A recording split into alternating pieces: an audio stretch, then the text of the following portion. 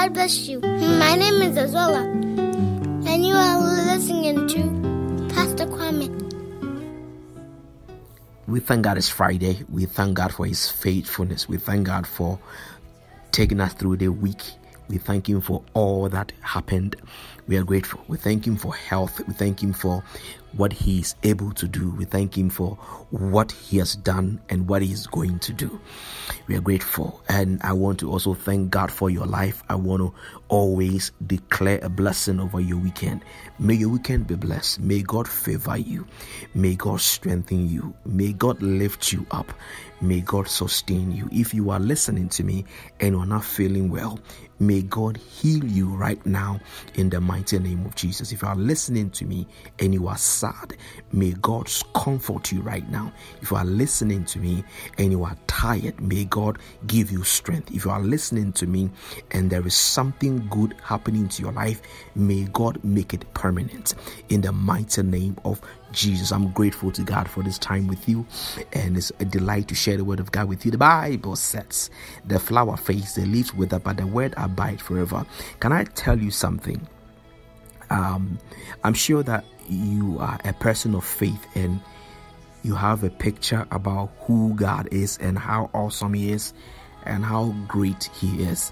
But I'm going to give you a trick, okay?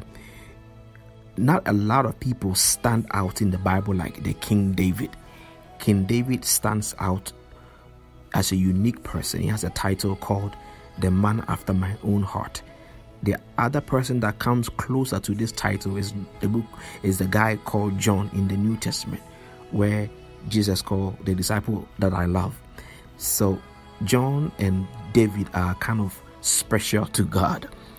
And one of the things that makes David special is that David, apart from understanding that God is supreme, David always thought about God as a person like you and I.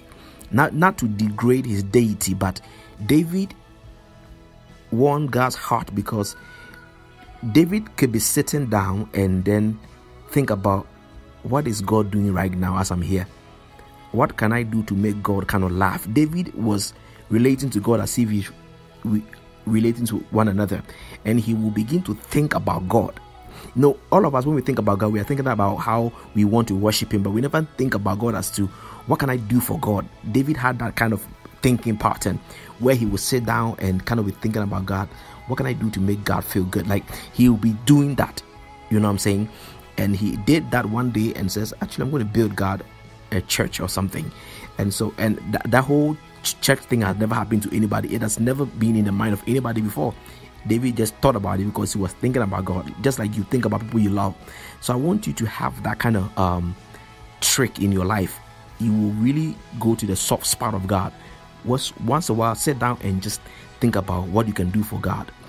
What you can do for God. Whether you can just go to the church and just go and praise Him. Something unique where you thought about it. It wasn't a pastor that told you to do it. Like, as you sit down, think about, because God is a person like the next person next door. He's a supreme being, but He's also a person. He likes to be praised. He likes to be thanked. He likes every good thing that you do to your boyfriend, your husband, or your wife. God likes those things. So I just want to throw in there for you today that once a while, sit down and think about what nice thing you can do for God, and it really makes God happy. That's just by the way. Let me get back to my assignment. Praise be to God. I want to share with you on this Friday from the book of Malachi chapter 3. I just wrote a quick song about this verse, and I felt God spoke to me to share this with you. Malachi chapter 3 verse 6, the Bible says, I am the Lord, and I do not change. That is why the descendants of Jacob are not already destroyed. The King James says, I'm the Lord, I change it not. That is why the sons of Jacob are not consumed. Now, I want to share with you about the grace of God. The grace of God. The grace of God is a very huge message.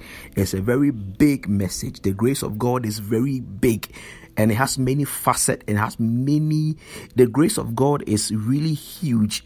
And if you look at the grace of God, it is the embodiment of Jesus Christ Himself. So grace is a very major subject, but I want to share with you only an aspect of it today.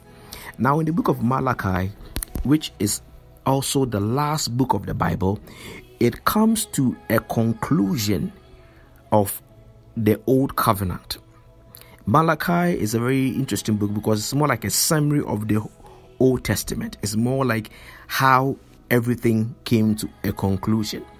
So whilst the Old Testament was closing up, even though Malachi may not necessarily be the last kind of event that closed the Bible, in the order that it was put is very interesting. In the book of Malachi, the author or the prophet concluded that since God started relating to Abraham all the way to Malachi, the people of Israel had constantly disobeyed God. There are about 613 laws in the Bible. By the time Malachi is closing up, it was clear that the people of Israel had disobeyed basically all of them. So God made a conclusion, and that is the conclusion I want to share with you. It says, I am the Lord. As this book is coming to an end, let me tell you how things are.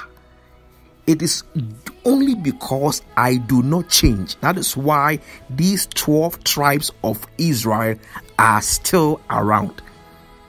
That means that there were countless times and days where if it wasn't for the fact that God doesn't change, Israel would have been wiped out.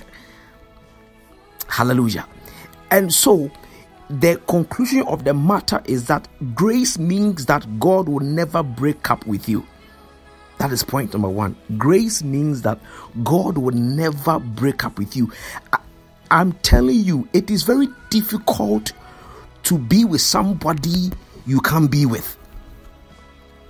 Sometimes I don't really, I pray for people who have gone through divorce, because sometimes even God had to divorce Israel and come and marry them again, because it is very difficult to deal with people.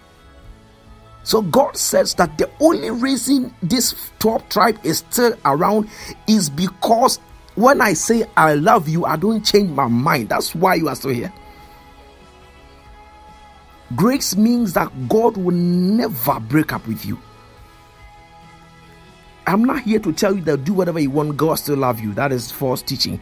What I'm saying is that no matter how far you go, no matter how far you go, how messed up you think you are, the only thing that will separate you from God is your inability to forgive yourself. So here is what the Bible is saying. God will never break up with you because he doesn't change. Hallelujah. God will never break up with you. He doesn't change. And so I want you to take this message and always find yourself back to God. Let me tell you this. Can I be frank with you? There are some problems we are dealing with that I don't know when you will overcome. But regardless of what it is, make sure you find yourself where God is. This same David I was talking about, he was a messed up guy also. He had a lot of sexual problems. But with all his sexual problem, he always understood that God's grace means that God will never break up with you. David will do bad things and he will still cry to God. So I want you to know that God will never break up with you. Do you understand? The reason why Jesus is coming is taking so long is because God is not a person who likes to take people to hell. If it wasn't that God doesn't change his mind, he would have changed this hell thing. But because he has said it, hell has to come. But the reason why he's taking so long is because he's a God who doesn't want to put people to hell. Hallelujah. So the grace of God means that for those God is in covenant with, he will never break up with you. And therefore the ramification is that you have to Know that and always come to God, no matter how bad things are. Come to God. The second thing that comes out of this lesson is the fact that the grace of God also teaches you that there is nothing that should eat you up. There is nothing that should eat you up. No matter, some of you feel condemned about the things you have done in your past. Very much condemned. Very much condemned. Abortion. Things you have done that even people have died because of what you have done and all of that. Sometimes it haunts you, but I came to let you understand that in this relationship between you and God, oh my. Can I explain what I mean by I don't change? When God says I don't change, it means that he chooses a position and stays there whether rain or shine. Are you hearing me? So that no matter what you bring to the table, God will still be God and he will still be good.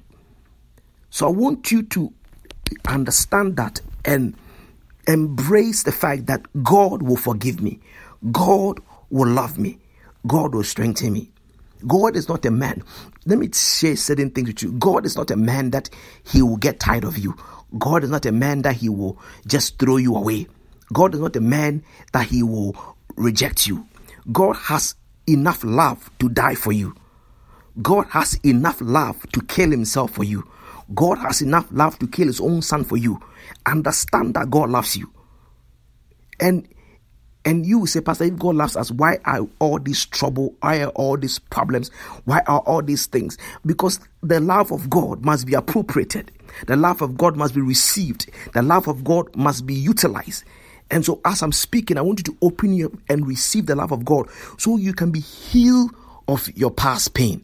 Receive the love of God so you can be healed of all the things that the guilt that is eating you up. Receive the love of God so you can be healed from all the pain. Receive the love of God because the grace of God opens you up to a place where no matter what you have done, you are forgiven.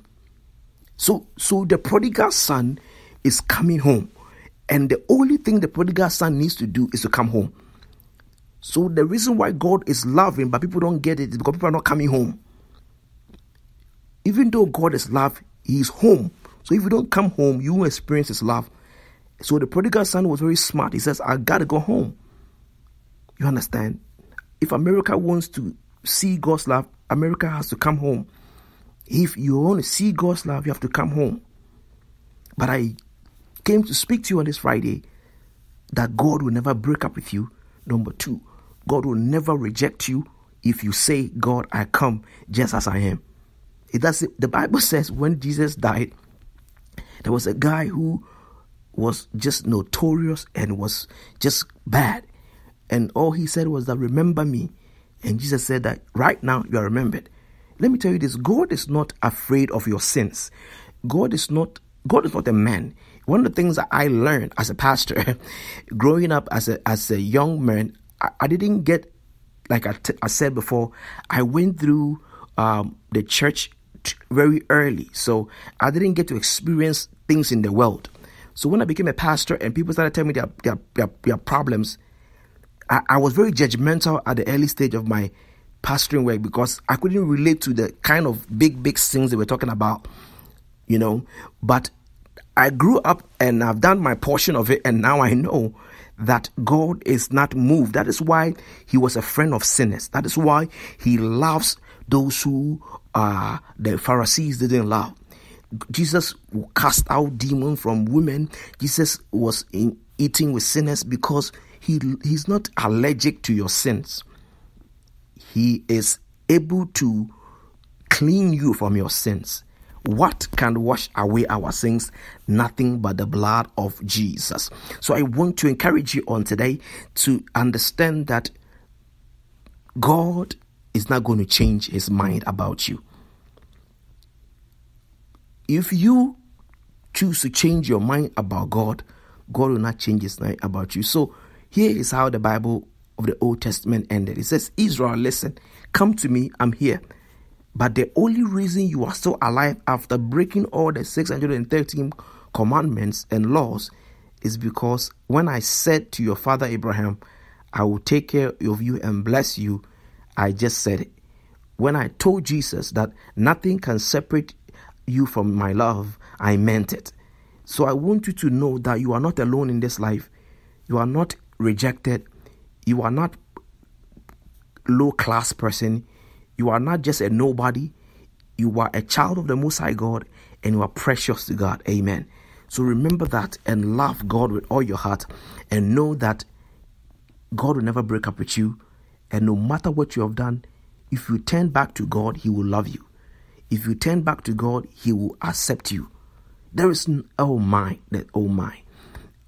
So if you want to know why I'm teaching this, there's only one reason. Is for you to feel too bad to come home. That's the only reason. And maybe not now. Maybe life will knock you to a place where one day you will feel, because I know people who don't want to go to God anymore because they are ready to go to hell. My father shared this joke with me. He says there was a madman in their village, and the madman was said, all he is saying is that when I get to God, he said, I will first look at God and say, God, show me the fire and let me go inside. So he is permanently condemning himself already. So what I want you to understand is this. It doesn't matter what you've done. It doesn't matter what life will throw you. If you can just pick up yourself together and walk back to God, God will accept you. Church people may not accept you. Church people are very judgmental. But don't worry. Walk to God and God will accept you. Let's pray. Father, we thank you because you are unchangeable God. We can always come to you. I pray that we will love you as long as we live, and we will obey your word. In Jesus' name, amen.